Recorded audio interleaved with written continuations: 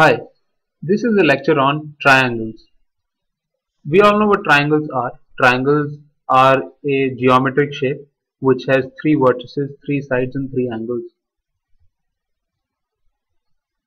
Before we get into triangles themselves, we'll first discuss the idea of congruent figures. Congruent figures stand to represent figures which are for all purposes intended identical to each other. For example, let's look at say two circles with exactly the same radius.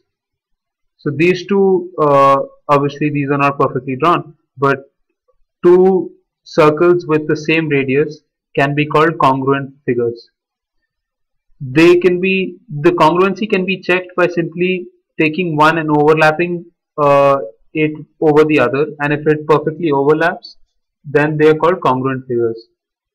So a rather crude statement of what congruent figures would be are figures with same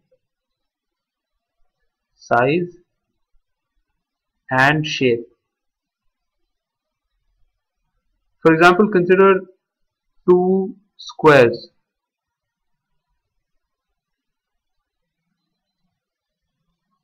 Say one of them has a side length of A and the other one has a side length of 2A. Now both of them are the same shape, that is the shape of a square, but both of them are not congruent because they do not have the same size. And you can check that by simply taking this and overlapping it, trying to overlap at least over the one with 2A side, and you'll discover it does not overlap perfectly. So therefore, because they do not have the same size, even though they have the same shape, they are not congruent figures. But if you consider two squares of say side B, both of them being squares with side B, then these two are congruent figures because they have the same shape by the virtue of them being squares, and the same size because both of them have sides equal to B. So that's a rather crude but useful and practical definition of what congruent figures are. Uh, for the purpose of this lecture, the terms congruent triangles will be more important than congruency of figures in general. So again, we'll borrow the idea from what congruent figures are. Figures with the same size and shape are called congruent figures, and so therefore congruent triangles from that definition would be triangles with the same shape and same size. Now because they are triangles, the shape will obviously be the same, that is of a triangle. So the whole emphasis is on them having the same size. So the tightest of definition for congruent triangles would be to have two triangles with the same side, with all the sides equal to each other, corresponding sides equal to each other. That is, this side is equal to this side is equal to this side is equal to this side, and this angle is equal to this angle, this angle is equal to this angle, and this angle is equal to this angle.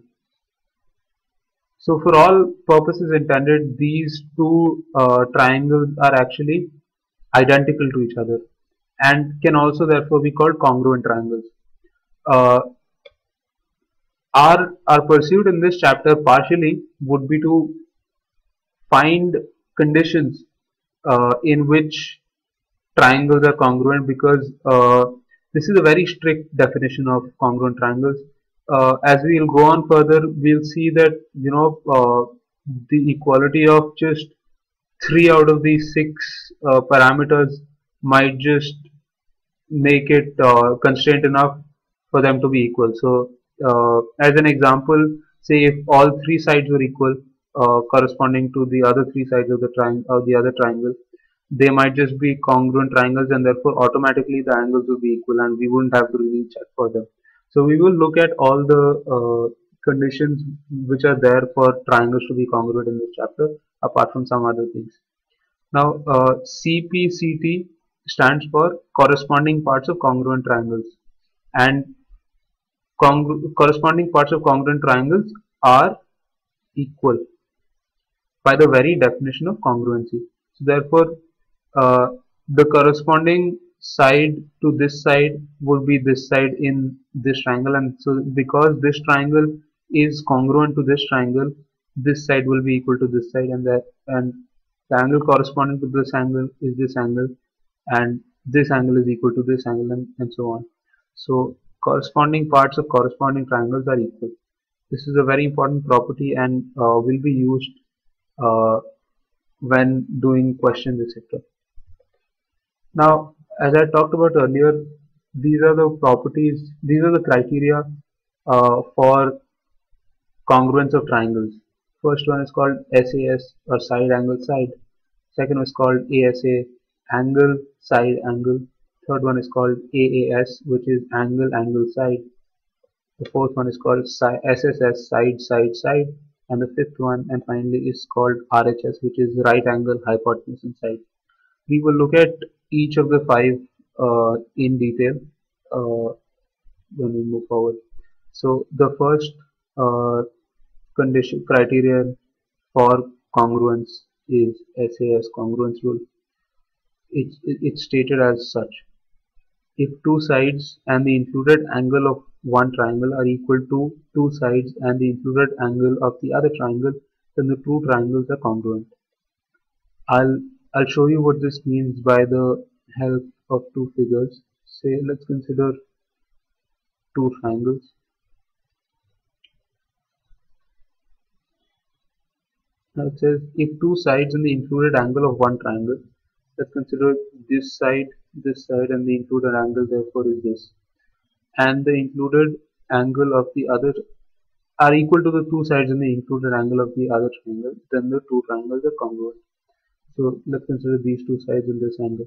So if this side is equal to this side and this side is equal to this side, and the included angles respectively are also equal, then these two triangles are congruent. I repeat, if this side is equal to this side and this side is equal to this side, and the corresponding contained angle or the included angle are also equal, then these two triangles are congruent. There is a notation which is attached to congruency, which I should have mentioned while discussing congruent triangles itself, but I'll do that discussion here. So if this were A, B, C, and this were P, Q, R, the notation for writing triangle ABC and PQR are congruent would be to write triangle A, B, C is congruent to triangle P, Q, R. Now, so triangle PQR is the same thing as triangle RQP. So, but we cannot write triangle ABC is congruent to triangle RQP. This is simply wrong. Why is that wrong? Because when writing congruency, the order of the vertices is important. That is how you get to know the corresponding sides. So because the corresponding side to AB in the second triangle is PQ, AB and PQ pretty much occur at the same order. So that is A first and B second. And because the equal angles are B and angle Q, B occurs in the middle, and so therefore Q has to necessarily occur in the middle. So therefore there is a certain order which needs to be followed with regard to congruency when congruency is being written. And so therefore if angle B is equal to angle Q, then angle B and Q in the corresponding notations will occur at the same place. We could write this as triangle CBA is equal to triangle. Let's see what it will be. Now because angle B is equal to angle Q, we will write Q in the middle. Now because AB is AB and PQ are the corresponding sides, so then after B comes A and after Q comes P. So therefore this will be P and the remaining vertex is R. So we can write triangle CBA is congruent to triangle RQP but not triangle ABC congruent to triangle RQP. This is something very important because when writing congruency, the notation is important so that you can judge which two sides are actually corresponding sides and which two are not, and the same thing for vertices. We'll look at what is called the angle side angle property, congruence rule. It states if two angles and the included side of one triangle are equal to two angles and the included side of the other triangle, then the two triangles are congruent. Let's see what this means. Consider two triangles.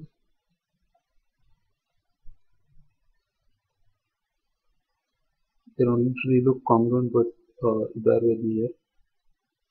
It says, let's call this A, B, C. This is P, Q, R. So if this angle is equal to this angle, and say this angle is equal to this angle, that is two angles are equal, and the included side is very important. If these two sides are equal, then the congruency may or may not hold, but if these two sides are equal, then the congruency holds by ASA congruence rule. Therefore triangle A, B, C is congruent to triangle P, Q, R, where obviously AC and PR are corresponding sides, and therefore AC and PR.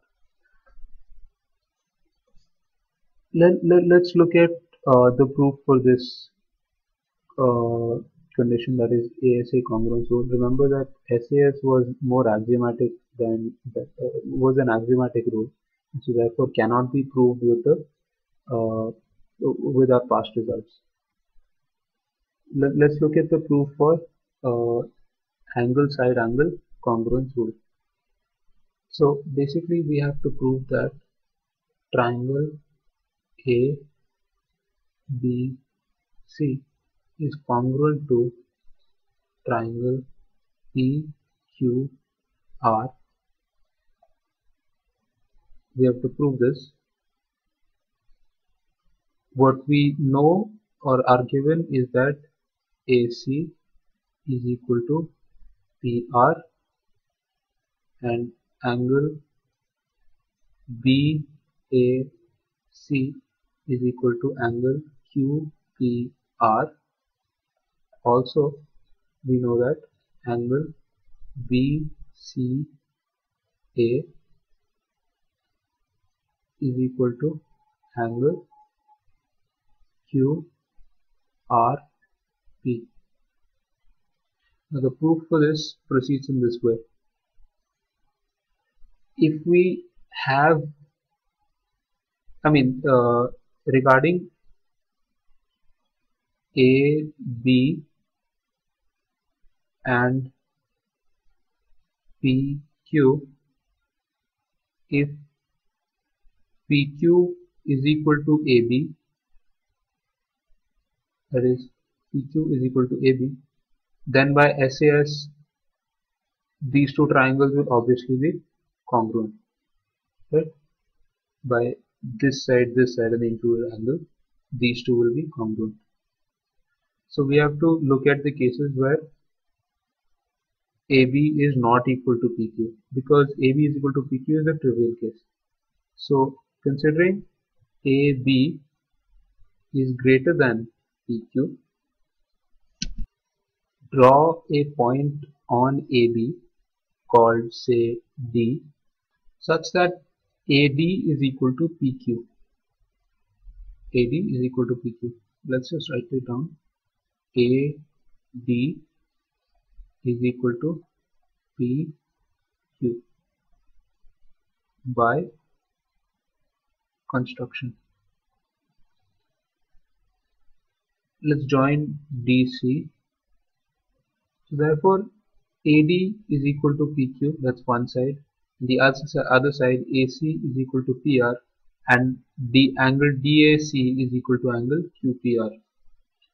That is, this is there, and then you have AC is equal to PR. That is, AC is equal to PR, which is given, and you have angle DAC is equal to angle QPR, which is also given because angle BAC is equal to angle DAC. So therefore these two sides are equal and the included angle is also equal. So by SAS congruence rule, we have triangle DAC is congruent to triangle QPR. Right? Then by corresponding parts of congruent triangles, angle DCA is equal to angle QRP. That is, DCA is equal to QRP. This is P. Right. But angle QRP is equal to angle BAC, which is given here. QRP is equal to angle ABC or BCA. So angle QRP is equal to angle BCA. This implies angle DCA is equal to angle BCA. That is, angle BCA is equal to angle DCA, which is only possible when D coincides with B. Do you see how that is? Because for this angle to be is equal to this angle, this will have to coincide with this. So therefore D coincides with B. This implies AD is equal to AB, and by construction AD is equal to PQ, with then AB is equal to PQ. Now because AB is equal to PQ and angle A is equal to angle P and AC is equal to PR, by SAS congruence rule you have these two triangles to be congruent. The same thing can be proved for AB less than PQ by taking another point on the extended line AB. We will continue with other congruence rules and their discussion and some other properties of triangles in another lecture. For now, this is all. Thank you.